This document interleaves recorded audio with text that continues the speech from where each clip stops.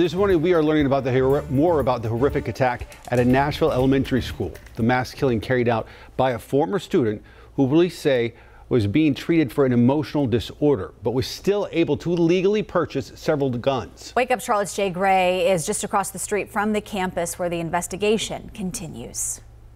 Good morning, Ben. Good morning, Sarah. As the investigation moves forward now, we're hearing the suspect's own words through a cryptic note sent to a friend just before the attack, while this community continues to honor and remember those lost. With all the confusion and anger. Overnight, this grieving community gathers, pulled together by the pain of overwhelming loss. We mourn with those who mourn in our city right now.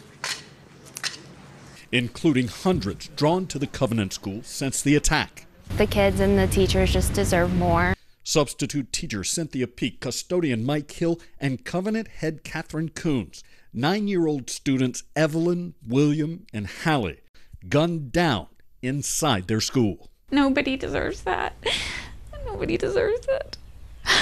The killing spree carried out by a former student, Audrey Hale, who shared this ominous message with a friend on social media just before storming the building, saying family didn't know about something bad that was about to happen and asking for forgiveness. The rampage ending with police rushing in, scanning classrooms, running upstairs toward the gunfire, ending the threat. Suspect down! Suspect down! 11 minutes after the first 911 call. They finished it in less than what the average response time is. How can you call that anything less than incredible? Now, investigators, like so many in this community, we feel and hear their cries, and we're always there for them. Struggling to understand what may have sparked the massacre. And later today, thousands are expected to come together for a citywide memorial. In Nashville, Jay Gray, Wake Up Charlotte.